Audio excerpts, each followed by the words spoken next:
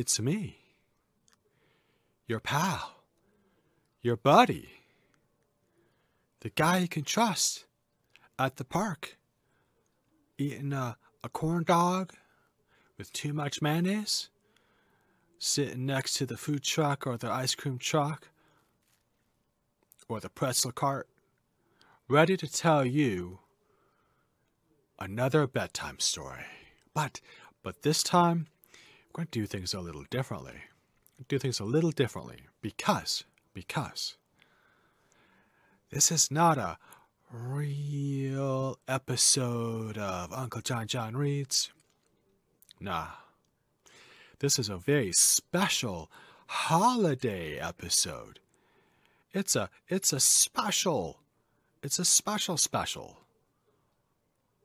So Uncle Johnjohn is going to read a story about the winter holidays. And he's going to talk about Christmas, of course, Christmas. Yeah. And Hanukkah, of course, Hanukkah. And Kwanzaa. Kwanzaa is in this story too. And Festivus, for the best of us, that's going to be in this story. I think, because you know what? I don't know this story. I haven't read anything yet. I don't know anything about this story except that it has an ugly sweater. So, what happens to this ugly sweater? Okay, now, ugly sweaters are a very, very, very old tradition. In America, during the holidays, if you are a very successful person, or you're a very handsome or beautiful person, or you want to show everybody how cool you are, you have to wear an ugly holiday sweater. And that's just what happened here. There was a holiday sweater that wanted to be the most popular holiday sweater at all of the office parties and the fraternity parties and the sorority parties and the end of year parties and the chess club parties and the D&D parties that are happening, where they all do a one-off campaign, a one shot I guess they're called, a one shot that's around the holidays, and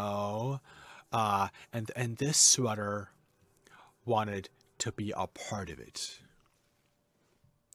This ugly sweater. So what this ugly sweater did next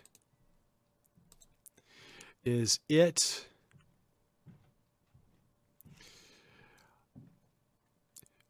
showed something really amazing. It showed that it didn't just have big muscles, because you don't need big muscles to be a cool, ugly Christmas sweater. No, you don't. But it helps if you have cool muscles. So, everybody has biceps. Did you know that? Their biceps are what make your arms go up, right? If you want to lift something heavy, you have to have big biceps. And you have triceps. Tri means 3. That's one more than biceps, so it's more than biceps. Triceps are more than biceps. And they are the muscles that help you push down with your arms. Want to put something heavy down, right? Then you need really strong triceps. But this sweater, this ugly Christmas sweater, it didn't have biceps. It didn't have triceps. It had quadriceps. That's right. It did. And that means it had one more than tri. And if triceps means 3, then quadriceps means 4, because one more than tri means 4. So quadriceps.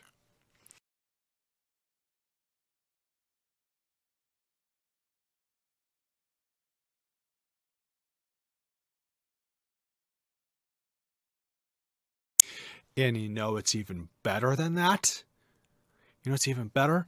Okay, is not just this sweater had quadriceps because it had so many muscles. It had 4 of them. It also had a pet dinosaur that looked just like the ugly sweater. That kind of followed the ugly sweater around. I followed them around to, all the Christmas parties and all the Hanukkah dinners and the old lady luncheons where all the old ladies wore ugly sweaters. So this ugly sweater had a little pet that followed him around, and it was a little dinosaur. And do you know what kind of a dinosaur it was? It was a quadriceps. The other thing that this ugly sweater knew what to do was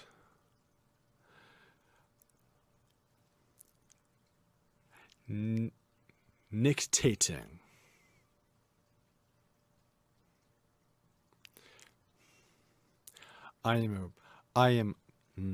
Uncle Johnjohn is really trusting his internet friends who helped him tell this story. It's difficult to explain, but actually we need to continue the story of this ugly Christmas sweater that is nictating. Oh, nictating is having to do with eyes.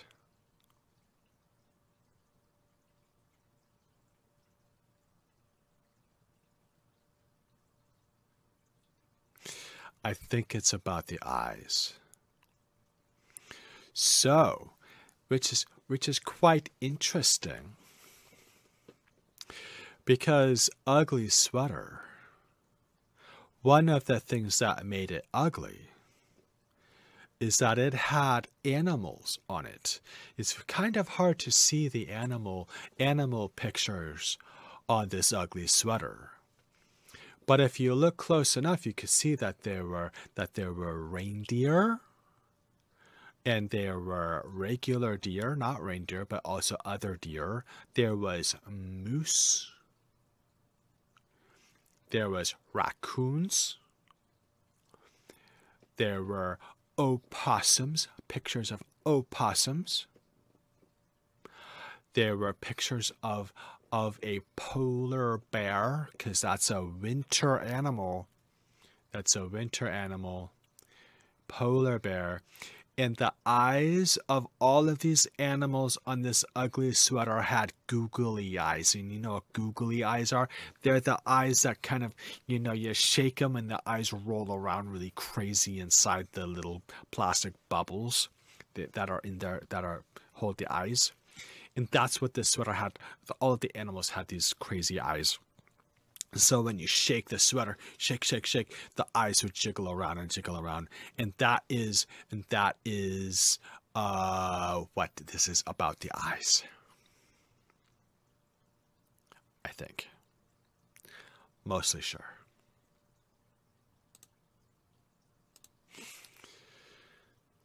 So,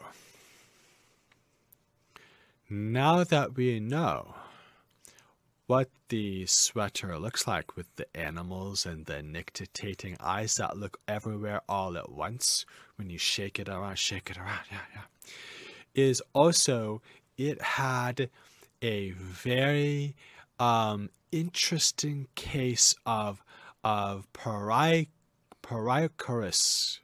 Perichoresis.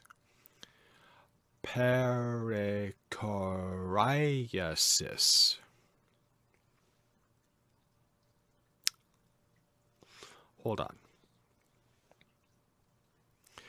This sweater with the eyes and the animals and the pet dinosaur called a quadriceps. That's what kind of dinosaur it is. And his big, big, big muscles.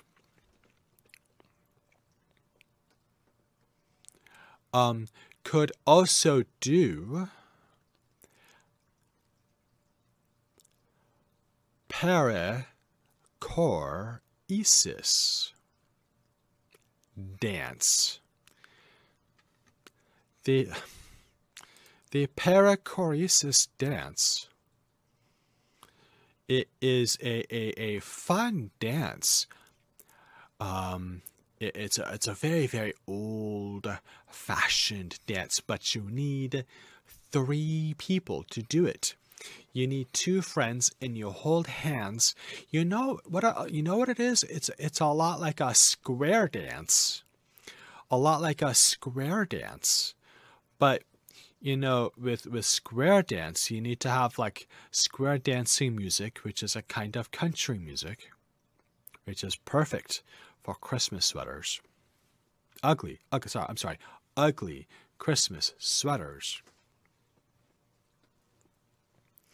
But square dances, you need 4 people because there are 4 sides to a square. And so, but this is a what is it?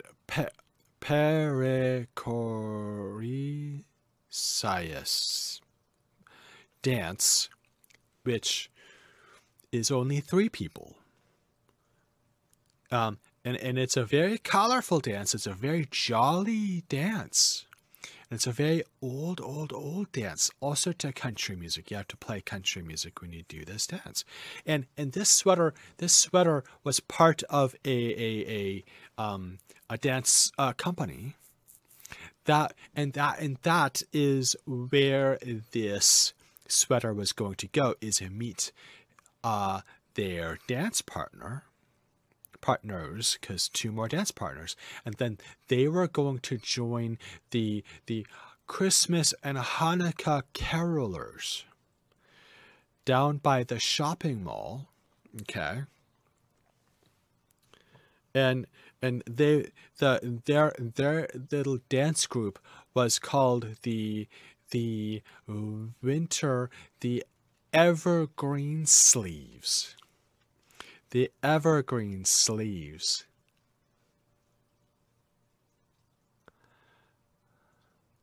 Right, because evergreen trees are trees that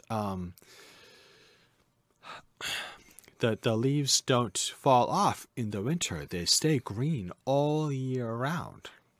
Evergreen trees. And there is a song called Green Sleeves.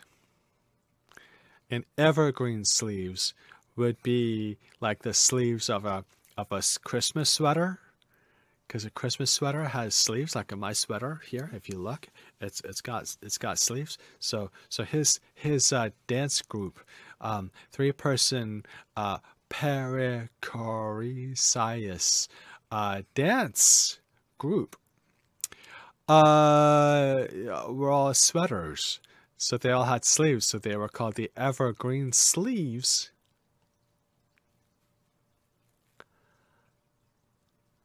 Tough crowd. But anyway, so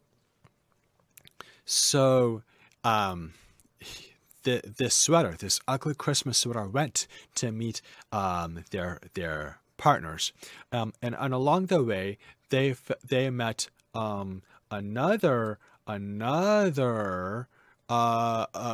group of dancers, psoriasis sweaters, dancer sweaters called the swingers.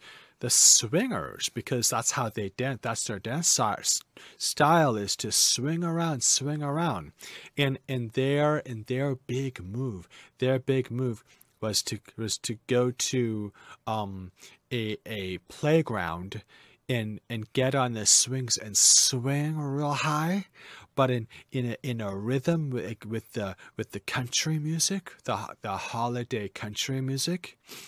Okay, and they would swing, and that's why they called themselves the swingers, which is not to be confused with the mid-90s movie that has Jon Favreau and that one guy who had a career but it tanked, so he doesn't work very much anymore, but he's also an angry conservative, so that makes him even more angry too. So anyway, don't worry about that movie Swingers. The actors and the people who made that movie, nothing happened to them. They didn't have any more career after that.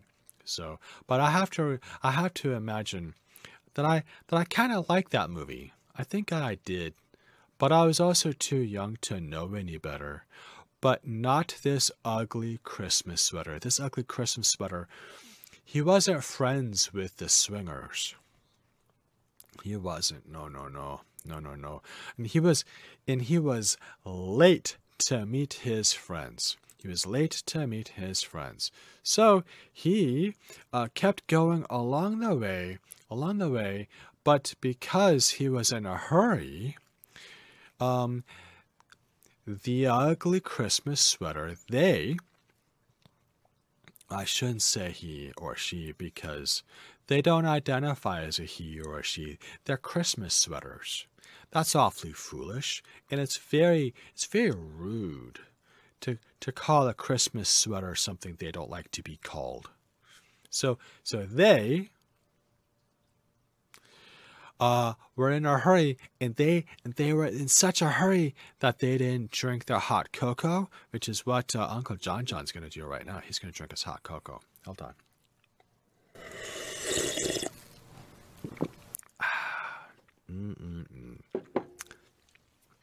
He's so lucky that his mommy made him his favorite hot cocoa.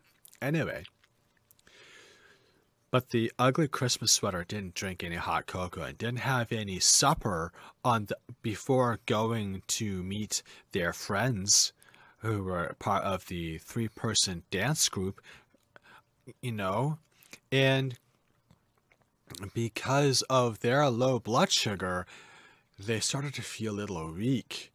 And they started to not being able to pay attention very much, and their eyes weren't like the eyes on the animals on their sweater, but actually kind of sort of they were. So when he was moving and shaking around, all the eyes went really crazy all over their heads, and so he was kind of dizzy, but not completely dizzy. In another way to say when you feel dizzy but you're not totally dizzy is delirious. Delirious. That's right. It's also a Diana Ross song, or I think it's a Diana Ross song. Anyway, I'm getting sidetracked because Uncle John's getting sleepy. And I hope you're getting sleepy too. I hope you're getting really sleepy. And having said that you're feeling sleepy, then maybe you feel wretched. In a Christmas story, wretched is the name of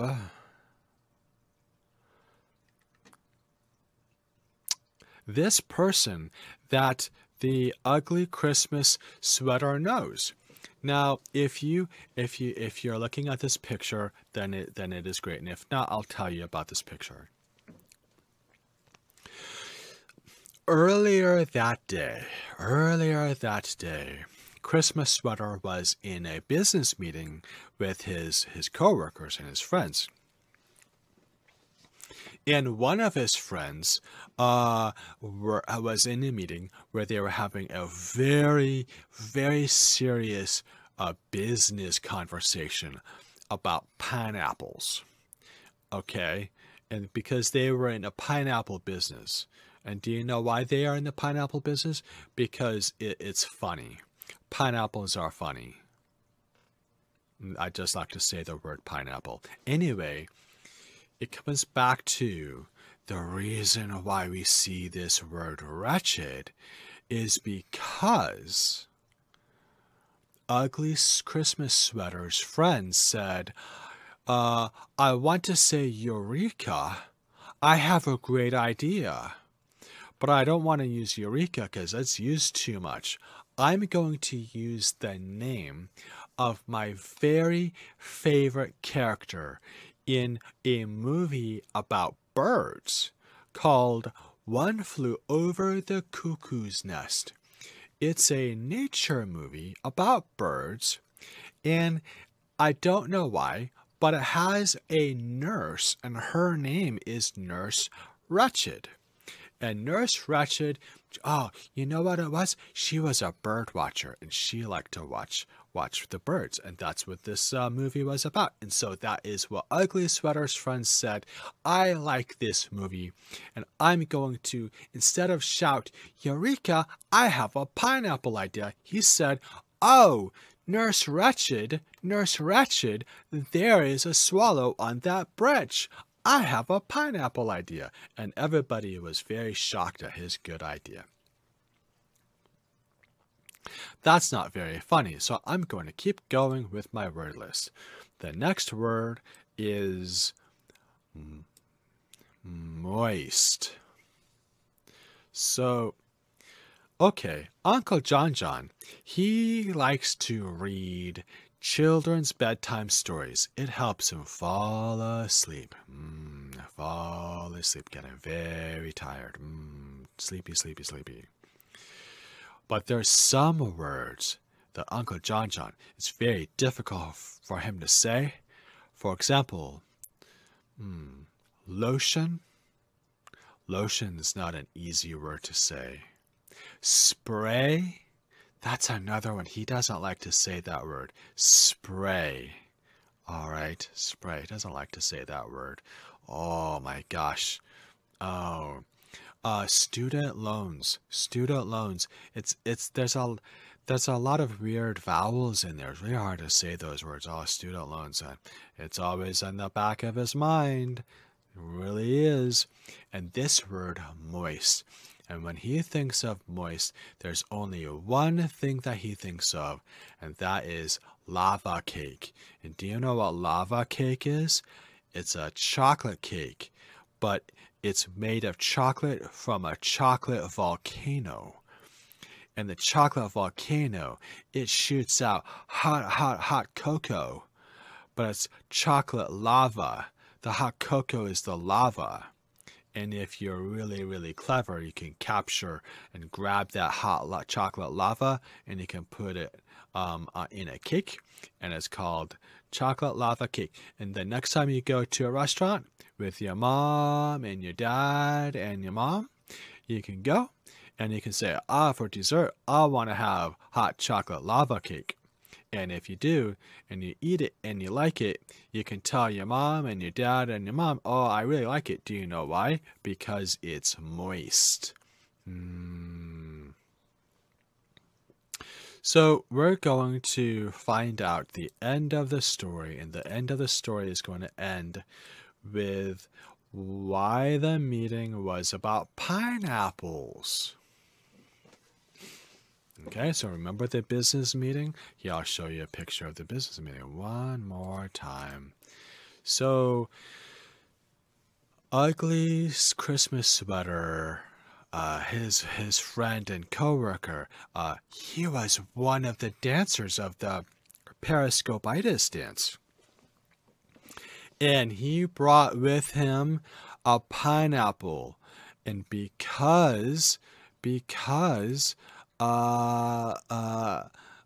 Ugly Christmas Sweater was so delirious and was so weak, his friend said, "Oh no, you can't be delirious while you're dancing. You might get hurt, and that's not a good idea."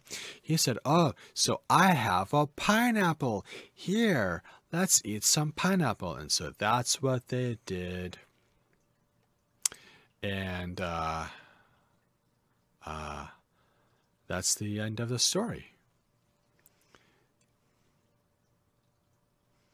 And they had a very good Christmas and Hanukkah and Kwanzaa and Festivus, and they danced at the shopping mall with the carolers and made everyone happy, and they felt happy. So I hope by now you enjoy the story, and it made you very sleepy, and it made you close your eyes, and you fell asleep. So, here is where I tell you, good night. Good night.